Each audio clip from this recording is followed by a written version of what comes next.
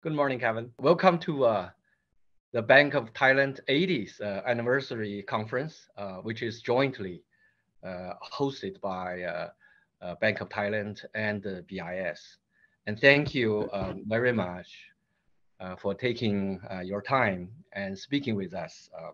I would like to begin by asking you some questions about your recent book, um, The Avoidable War, the dangers of a catastrophic conflict between the US and China.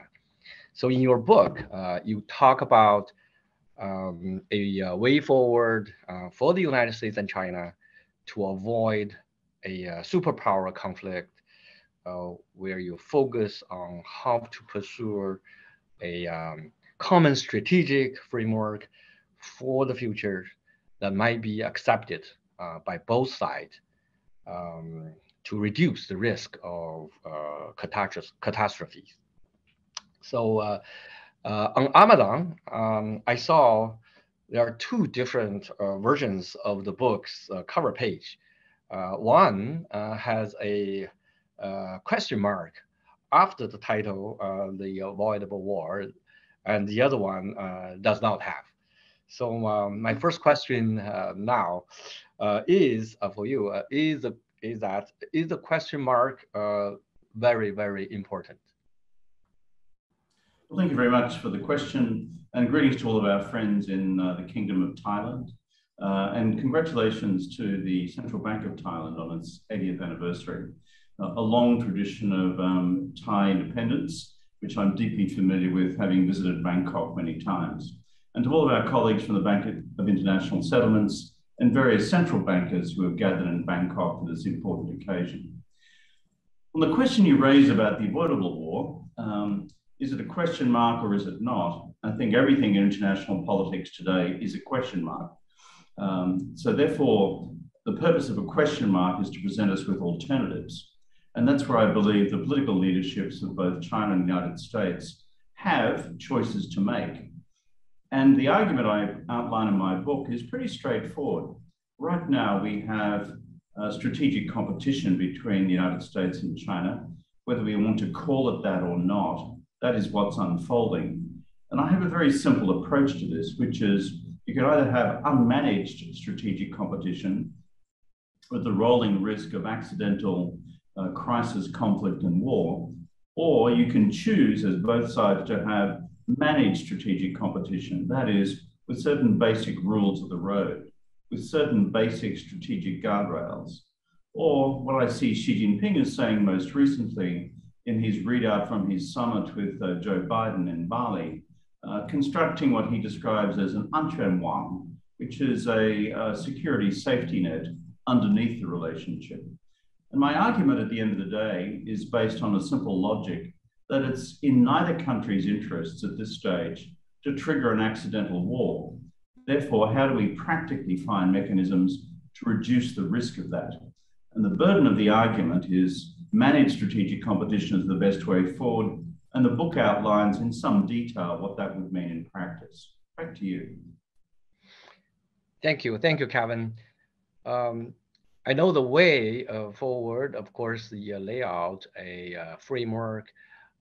Can you share with us a little bit more details how the framework will overcome the current tensions as we saw it in the next 2 to 3 years, or even for the longer terms? How it could get involved? Well, my argument is essentially for the next 3 to 5 years. Maybe you Chinese have trained me too well, I think in 5-year plans. But I'm looking for the short to medium term, which I define as around about 5 years. I think the first point I would make is that the idea of having managed strategic competition is not an intellectual or academic fantasy.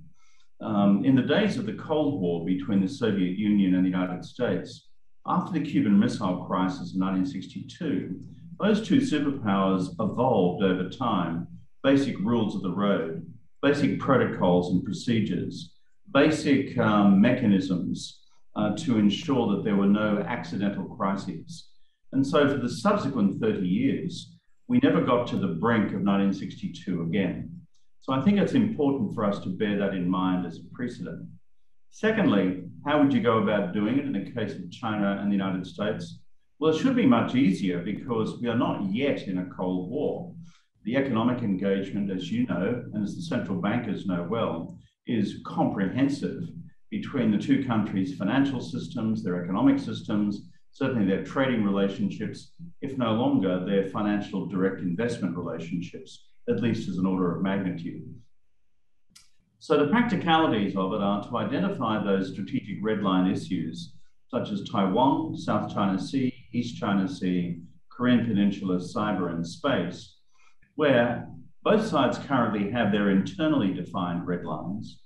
But what happens every day of the week is that these are tested in practice, and that's where you have too much metal intersecting with metal, and it can give rise, therefore, to unintended incidents.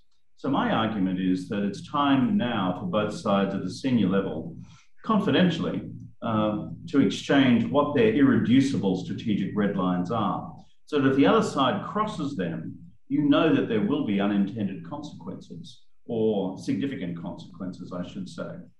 So therefore, argument number one is allocate time for two teams, Secretary of State, Secretary of Defense, National Security Advisor from the United States and their Chinese equivalents to construct a de minimis list of strategic red lines or guardrails within each of those 5 conflict areas.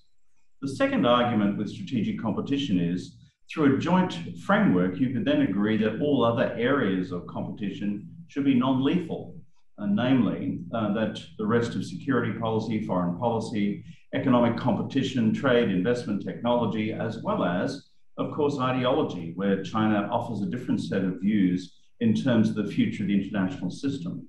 And then finally, through managed strategic competition, you should also be able to construct sufficient political and diplomatic space for the two sides to still be able to collaborate closely in areas of global public goods. Climate change is obvious, but given the nature of your meeting in Bangkok, maintaining global financial stability is also a global public good, together with pandemic management, together with nuclear non-proliferation. So in a nutshell, that's the argument. Great. Thank you, Kevin. I would like to actually explore more on this. But since you mentioned this part of the world, the Asian and Pacific regions, a lot of things going on, other than, of course, the in the context of the U.S.-China relations, but much more. For example, the technology advances, the transitions to green economies, and also, of course, the economic growth. So my question is, how do you see the Asian Pacific region as a whole in the futures? In other words, do you still see the realizations of the Asian centuries as we enter into the 22nd years of the after the new millennium? Well, the two things that keep me awake at night are geopolitics, China versus US, and climate change. These I regard as two systemic challenges which have the potential to undermine not just the Indo-Pacific, the Asia-Pacific region, but the world at large in terms of fulfilling their growth and sustainability potential. Across the Indo-Pacific or the Asia-Pacific region, my argument is this: if we can manage geopolitics, then the growth trajectories of the region are still robust. Look at China, currently going through a difficult period, but still going to produce reasonable levels of growth into the future. India is rising, and we see, therefore, India's population probably the same as China's by next year. And with a new growth strategy for India emerging from the Indian government, also one which is now anchored in the principles of sustainability. Turn to Southeast Asia and you look at the emergence of Indonesia, which has registered significant growth in recent times at 6 to 7%, a country already moving towards 300 million people, and therefore also a major growth driver in Southeast Asia in the future, together with the other strong economies like Korea, the Republic of Vietnam, our own country, Australia, etc. Put these together, they still represent a huge engine for global growth for the first half of this century and arguably beyond, if we can manage the geopolitics. If we don't manage the geopolitics and we have a war over Taiwan or anything else, war will fundamentally undermine growth. People often skip over this and they assume that war is somehow something which is over in a minute. Well, it's not, as Ukraine demonstrates. And therefore, the untold economic and physical damage that would be done through a war in our region of the type we haven't seen since the Korean War, or possibly the war which ended in 1945, the Second World War. This would be catastrophic in terms of regional growth. The second challenge, of course, is what you've already touched on, which is climate change and sustainability. Here I've got to say that the Asia Pacific has been slow. China, a decade ago, was not doing much. China is now doing quite a lot.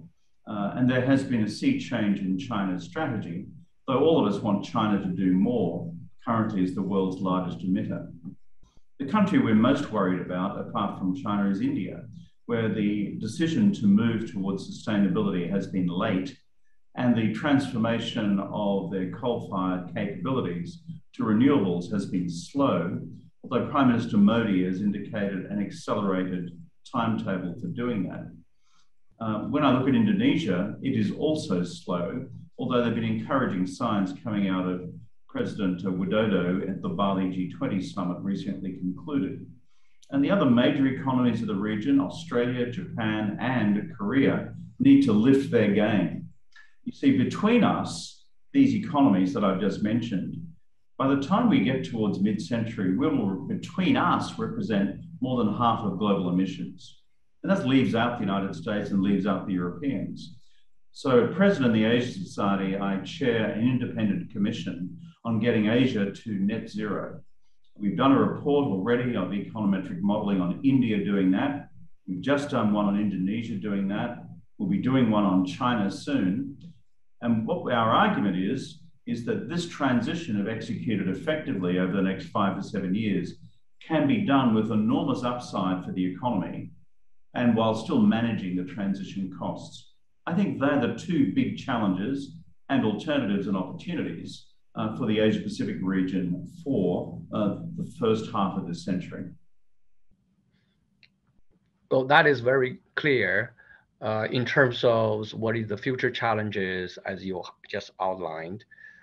If we pull back a little bit, just look at the what happened in the last few decades. This region, the Asia and the Pacific region, has tremendously benefited from opening up and economic and financial interconnectedness, both within the regions and with the rest of the world. So, in your observation now, do you see that the globalization is in retreat or reshaping? And of course, how the opening up and international interconnectedness can be more beneficial to this region, and of course to the entire world as well, on a more sustainable footing. Here, of course, particular point, because I come from the international organizations, the BIS I'm currently work with. So my particular concern or interest is how these multilateral institutions can do a better job in terms of supporting the multilateralism. As for the future of globalization, as we all know and as central bankers fully understand, The enormous economic dividend of economic globalization is there for us all to see.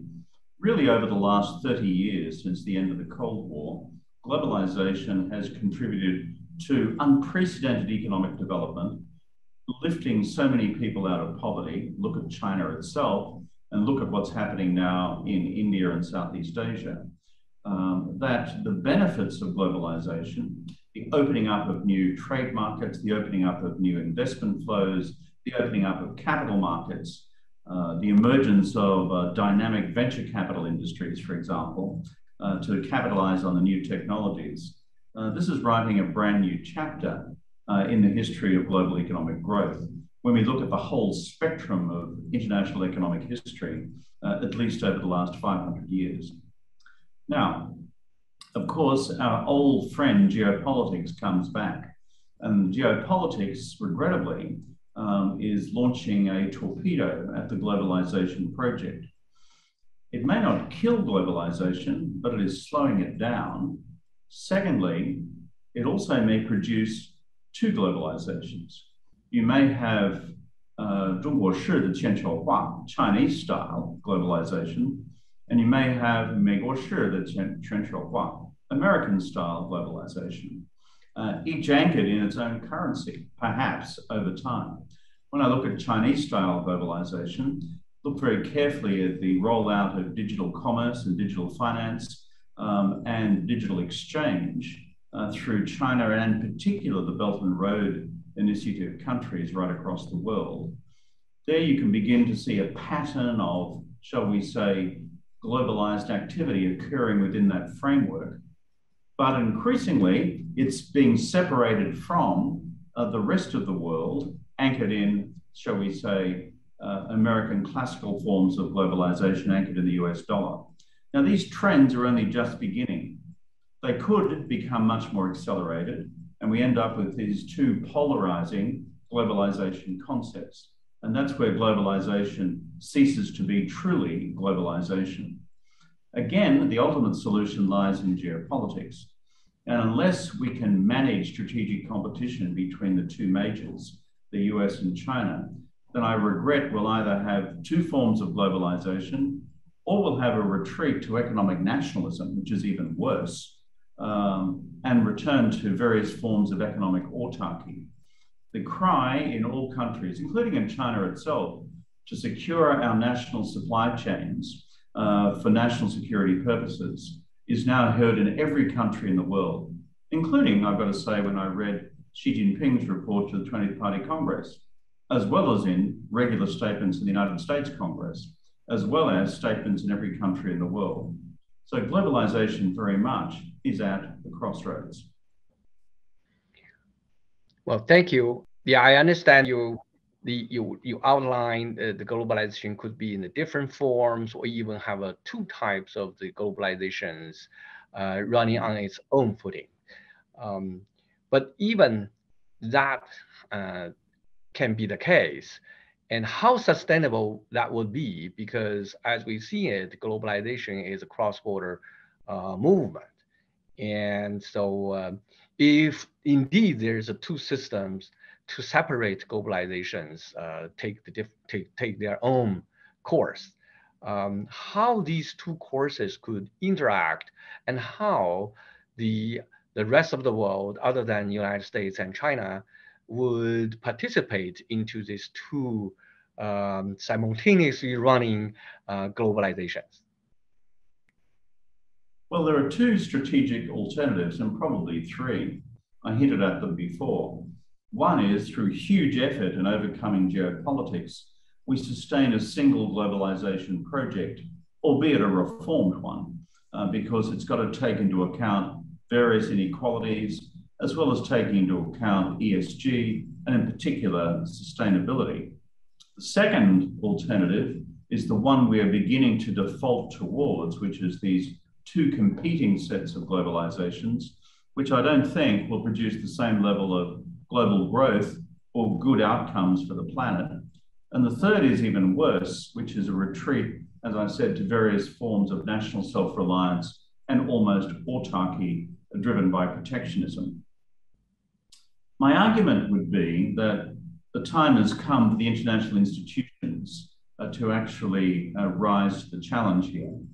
National political constituencies will always answer to their national voter base or electoral base.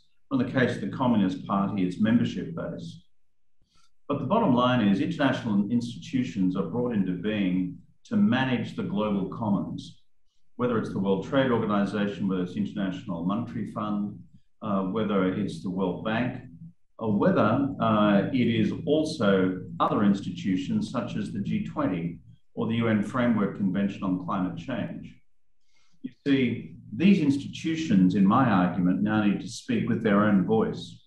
I know they're constructed by national governments. I've been in the business of national political life myself, and I've worked with these institutions over a long period of time.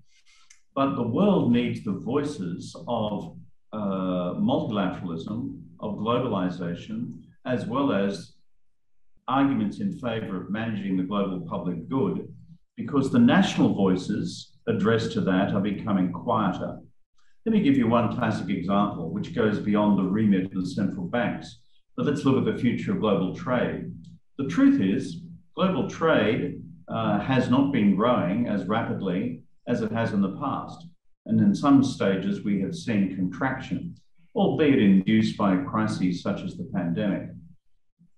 The World Trade Organization, to be blunt, has been quite silent in this, and it's almost become ineffective in discharging its mandate. Now, the WTO will say that's the problem of national member states. That's an argument. But it now requires bold leadership by the heads of these institutions, IMF, WTO, the rotating presidency of the G20, as well as the World Bank, to reclaim the ground for globalization with the argument, the logic, and the advantages to be delivered by it. Back to you. Thank you, Kevin. That's very thoughtful. And of course, thank you so much for sharing with us your insight and all of these wonderful analysis. All of these will be shared with my colleagues at the central banks and of course BIS. So with that, we talk quite a bit about the geopolitical tensions in our conversation today. So one question is, of course, from my colleagues at the central banks or BIS to you might be, what can central banks do with their defined mandate, of course, to help cushion the spillovers from the geopolitical tensions on the national, regional, and global economies, in a sense that the central banks as a whole, particularly for example, the BIS as the bank work for these central banks, how we can better perform or work to provide the international public goods as you just described. Well, the great advantage of the central banks, and again, I extend my greetings to all of you gathered in Bangkok, is you all speak the same language. You all speak the common language, not just of economics, but you also speak the language of financial economics. And there is something about the language of economics and the language of financial economics is that it actually transcends nationalism because it speaks to a common global economic logic. Unfortunately, geopolitics is not like that. Geopolitics, the language of geopolitics is invariably national. And as a consequence, it's limited in its ability to deal with the challenges of globalization. Secondly, for the central banks in particular, you have a great mandate in terms of warning. Jingao is the Chinese word. And I remember this carefully from the global financial crisis of 2008, 2009. The central banks have a central responsibility to warn the global political class when we see the evidence of an emerging global systemic financial crisis. The political leadership of our various countries will not be attuned to that. The central bankers, always one step removed from central politics, will have their fingers on the pulse in terms of any emerging systemic financial risk. Of course, you know that as a result of the global financial crisis, we established the Financial Stability Board. And we know that the Financial Stability Board also works with the Basel Committee, and I'm sure with the Bank of International Settlements as well. The purpose behind our decision to establish the FSB, built on the original FSC, was that we wanted the central banks and the central, shall we say, finance institutions of the world from the major economies to be able to do two things: warn us of emerging crises. Secondly, advise us as to what should be done to head those crises off. And thirdly, to put in place various measures to prevent such crises, such as we did with the whole raft of reforms brought in by the FSB, from capital adequacy ratios through to too big to fail to the rest. This is an important continuing slab of work. My last point would be for central banks is that everyone's statute establishing one another's central banks will differ, but often they have a mandate in terms of maintaining full employment or ensuring manageable low inflation in terms of overall macroeconomic stability. In other words, to sustain growth and employment, or to slay the inflationary demon when it emerges. Now, for a lot of the last 20 or 30 years, when the banks have been called upon, it's usually been inflationary. How do we enhance demand to deal with crises which have emerged by one reason or another, which have depressed global demand, increased unemployment, such as what happened during the GFC. Now, of course, we have the reverse challenge, the global inflationary challenge. Therefore, the challenge now, of course, is to defeat the inflationary beast, because we know too well the history of the 70s and the 80s to ever want to return to that again. But as you know, as central bank professionals, it's having these three disciplines in mind: keeping inflation under control, because the political class will never be able to do that effectively, whatever they may say about their fiscal disciplinary intentions. Second, ensuring that when downturns occur, that demand around the world is sustained through appropriate Keynesian measures. But thirdly, to also keep a razor-sharp lens on systemic financial stability. I argue that is a continuing global good, which should form part of the US-China relationship in the future as well, given that global financial instability would be devastating for both. Great, wonderful, Kevin. I wish we could continue our conversations, but I realized that I am running out of your time today. So thank you once again for talking with us. And we're looking forward to welcoming you again in future occasions. Thank you. Look forward very much to doing so. And I'm sorry I can't be with you Bangkok in the flesh on this occasion, but I'm sure we'll catch up again soon. Goodbye now. Bye-bye.